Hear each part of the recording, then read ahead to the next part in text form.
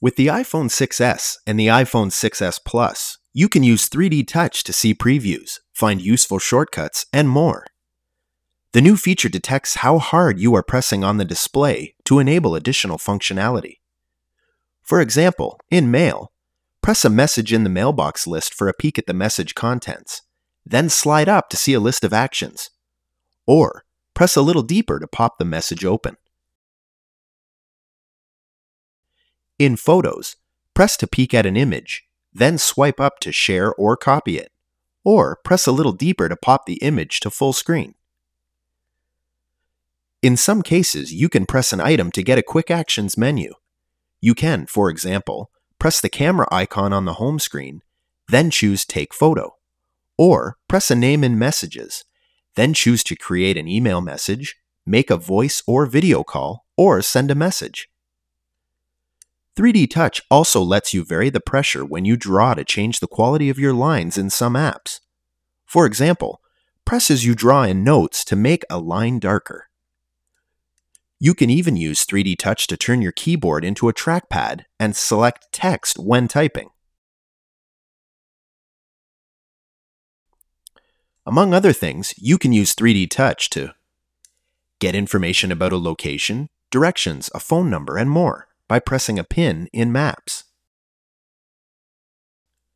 View the contents of a playlist in Music.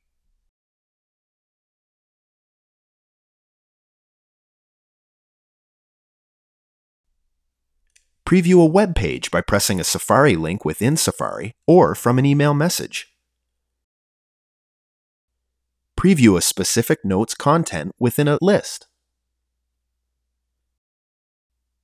Preview a video from a thumbnail.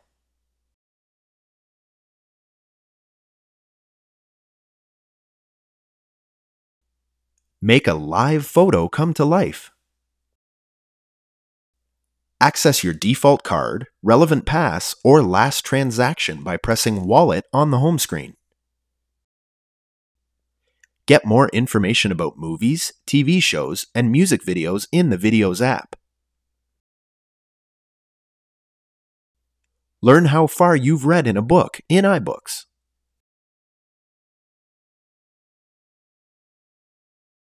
Call, send a message to, or email a contact by pressing his or her phone number. View a location in Maps by pressing an address.